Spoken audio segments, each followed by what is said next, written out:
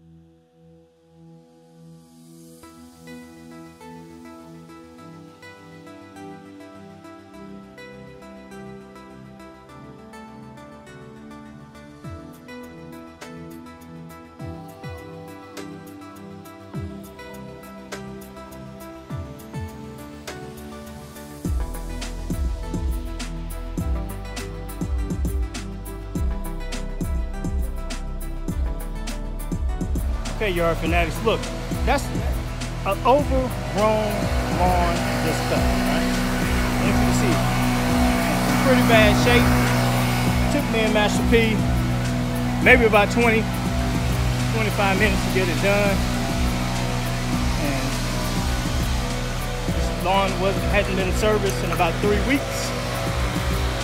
And it's in a real moisture bed, which means the grass grows pretty fast without that much watering.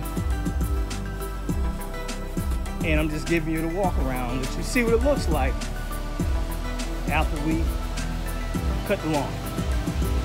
All right. 1000% better for the weeds, but you know, it is what it is. Let you see the other side real quick.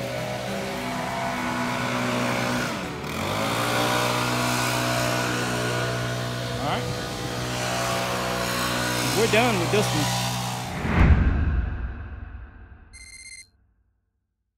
Okay, yard fanatics, like I said, these are small updates. 3 weeks ago, we hit this yard with a weed feed, all right? Now, it was full of weeds, and I'll just be straight up honest with you. It was a cheap brand of weed and feed, nothing expensive. Because, you know, she didn't want to spend that money, so you got to get what they can afford. But I'm not gonna say the name of the brand, but it did an excellent job. And the reason I'm showing this video, like I said, I always update videos. Now the annual bluegrass is off the chain. You see it, 2 feet tall. But Master P, king of hedges, see him. But I just want you to see this yard after I get through with it. All right, so you've seen the before pictures. And now look at the after picture. Voila! This is the finished product. All right, we cut it. We cut it a little bit lower on the outside. Probably should have came up just a taste, but that's actually at 1 inch. This right here is at 1.5. Kept the greenness when we went that. And guys, look, I wasn't gonna tell you, but the name of that product is Stay Green. Bought it at Lowe's. She specifically said she wanted to stay green. She's a Lowe's girl, just like I'm a Home Depot guy. So sometimes you don't really have to spend a lot of money, but they did what I said. You know, it had rained, we came in, we put that weed and feed down.